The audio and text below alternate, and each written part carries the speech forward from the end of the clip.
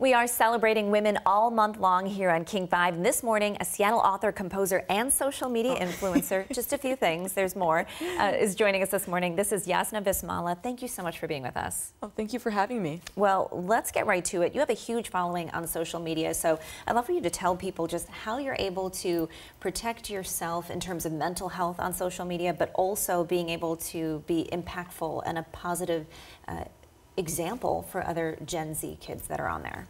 Yeah, absolutely. You know, for me, I try to lead with intention, even when it's just kind of like, why am I checking this app?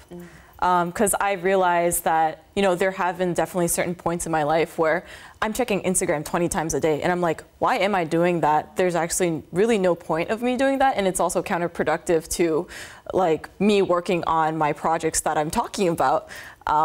So what I did actually was just get a separate phone.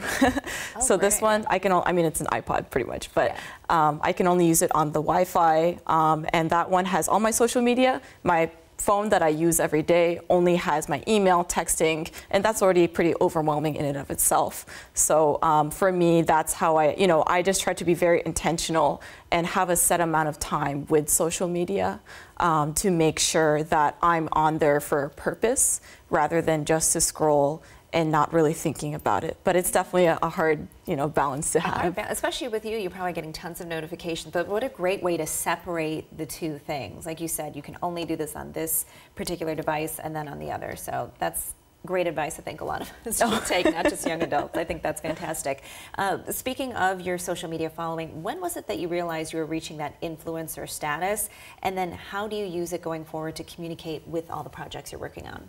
Yeah, absolutely. I mean, I kind of became an influencer on accident, I guess. Okay. So, I just posted like a video of me and my mom, and for me, that's normal, right? So I'm biracial, I'm Japanese, and I'm Caribbean. My mom is Japanese, and when people see us, they're like, "Oh my God, like that's your mom?" And like, yes, it's my normal. It's normal. So for me, like, it wasn't really shocking that I just I did a family video. A family video, yeah, it's a home video.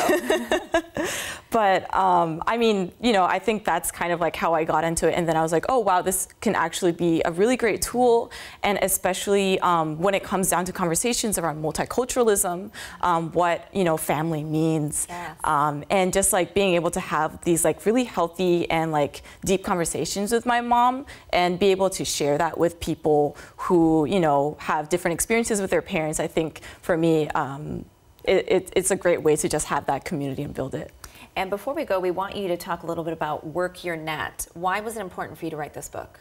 Yeah, so for me, I was in the AP program at Garfield. I went to Columbia University, and now I'm going to be going to USC to study film scoring. And all these programs, I had a really great time. But what I also realized is, what the questions that I was always having was, why am I one of the few people that look like me in these spaces? And it's not because I'm better than anyone. It's not because I'm more, in that sense, or more talented than someone. It's more just a question of lack of, difference in resources, in network, and information.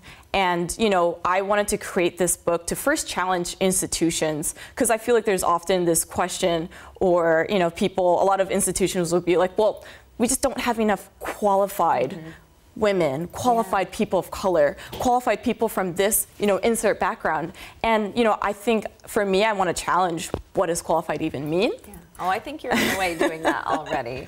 Oh, thank you. This is fantastic.